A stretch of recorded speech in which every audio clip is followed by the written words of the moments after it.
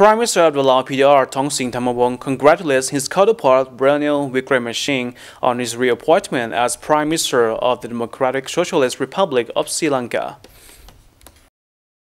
On the occasion of your reappointment as Prime Minister of the Democratic Socialist Republic of Sri Lanka, I have the pleasure to convey to Your Excellency my warmest congratulations and best wishes.